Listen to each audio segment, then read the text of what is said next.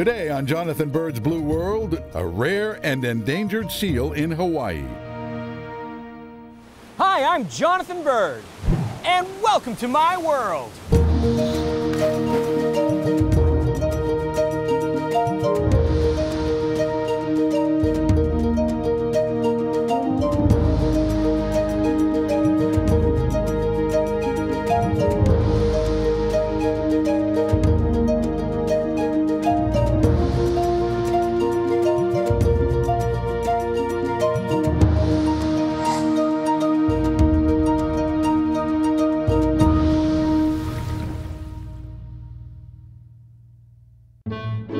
Seals and sea lions are among the ocean's most endearing creatures.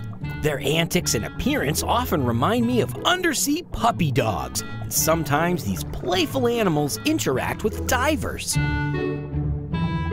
Most seals and sea lions live in the cool water of temperate seas or the frigid water of the polar regions. The so-called monk seals are the only seals that live in the tropics.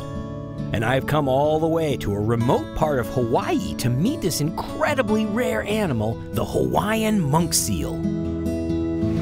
The Hawaiian monk seal is critically endangered. There are less than 1,200 animals left. The rugged coast of the Hawaiian Islands might seem like a perfect place for seals, but these famously shy animals are rarely seen in the main Hawaiian Islands. On the island of Kauai, I'm up before sunrise for an adventure that will take me out to sea all day. I'm joining Fathom 5 divers to make a long trip over to a remote island where just a few monk seals are known to live. We leave the dock for a 2-hour crossing to Ni'ihau, the Forbidden Island. It's a beautiful morning in Hawaii, but this trip is rarely flat calm.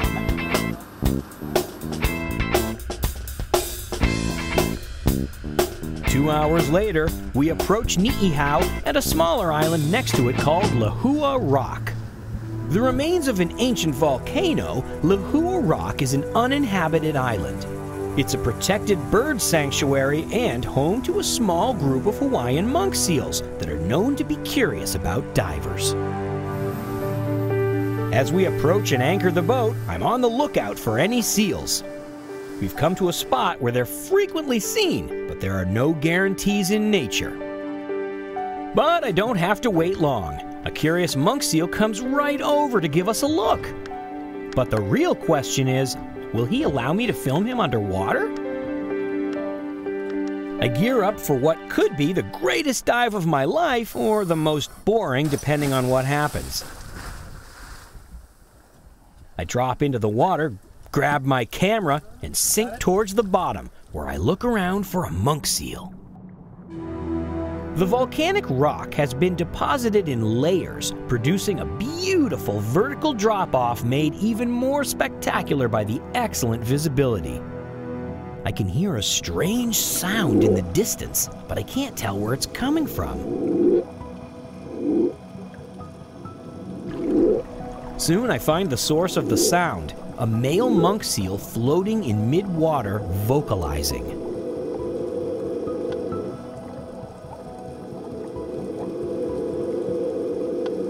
The most important part of filming any marine mammal is never to swim to it, but let it come to you. There's no way I can outswim a seal, nor am I likely to sneak up on it. So, my best chance at getting close to this animal is to wait and see if it gets curious about me. So far, however, he seems much more interested in vocalizing.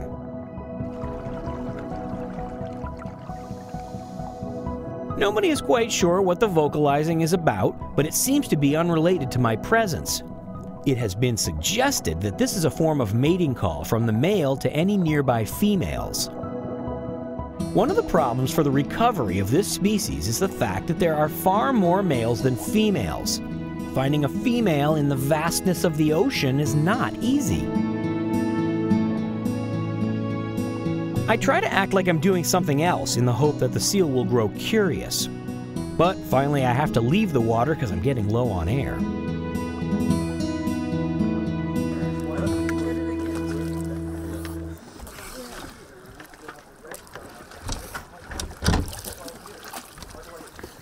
was really interesting.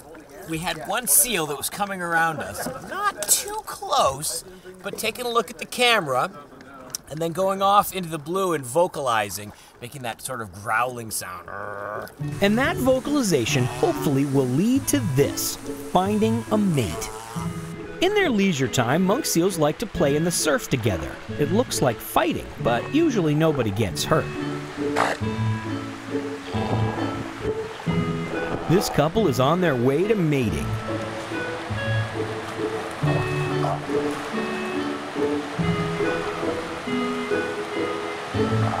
The remote coasts of Kauai, Niihau, and Molokai conceal isolated beaches devoid of human encroachment. These are the places that monk seals seek out to give birth to their pups.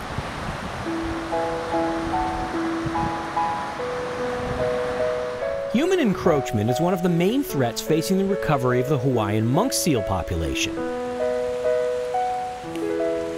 And tiger sharks are a big threat to the pups just learning to swim. A mother monk seal usually gives birth to only one pup, which is totally dependent on her care for about a month and a half. During that time, she gives her pup milk and swimming lessons.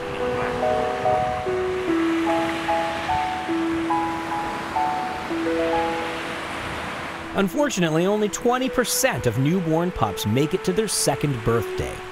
This high mortality is the reason that the Hawaiian monk seal is having such a hard time making a comeback from hundreds of years of hunting. Of course, now the Hawaiian monk seal is on the endangered species list and protected from hunting throughout its entire range.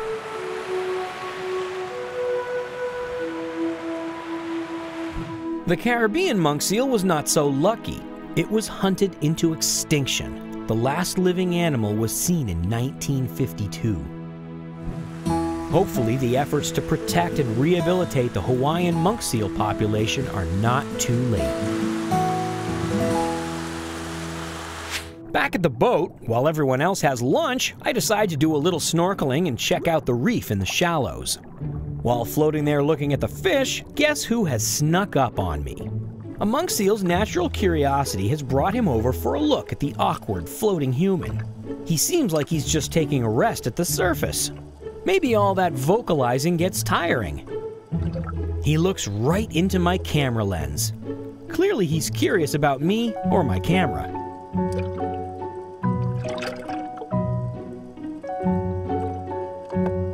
I float in the water for half an hour as the seal repeatedly pops his nose above the surface for a breath of air.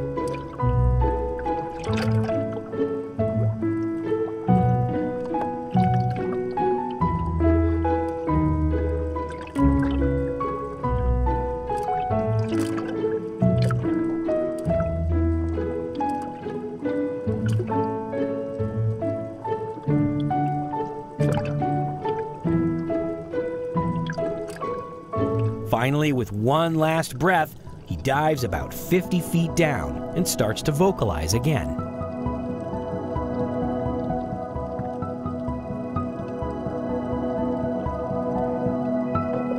Soon it's time for another scuba dive, so cameraman Todd and I head to the boat and gear up.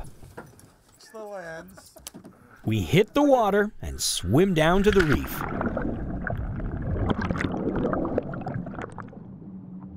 Almost immediately, the seal comes over to greet us, swimming right past Todd.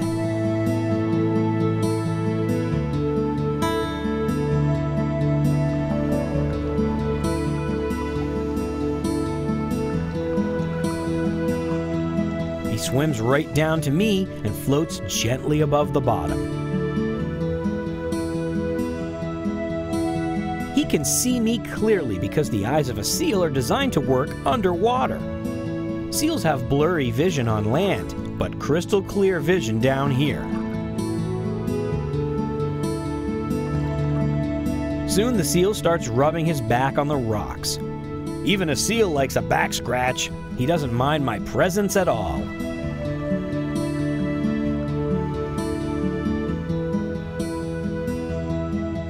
Or maybe he just thinks the lens on my camera produces a nice reflection of himself. His big whiskers do more than make him look cute. They help him hunt fish. They're sensitive to vibrations in the water and detect movement at close range in the dark. As I continue to observe, the seal goes back to vocalizing right in front of me. He brings the air up from his lungs into his throat, then exhales the bubbles afterwards.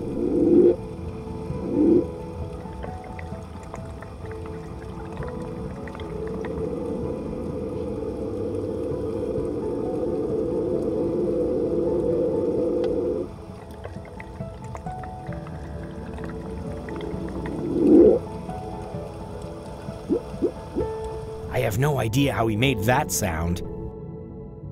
Seals are mammals and breathe air, so after a few minutes he needs to head to the surface for a breath.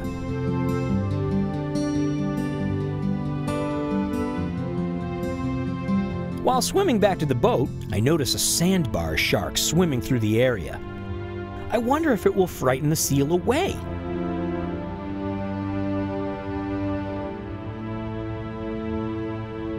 However, much to my surprise, the seal in fact swims over to check out the shark.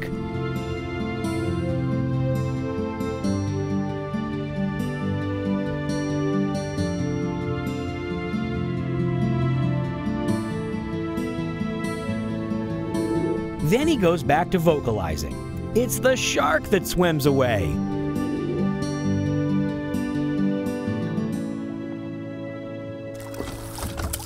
Wow! That is a first. A shark and a seal on the same dive in the same shot! How cool is that?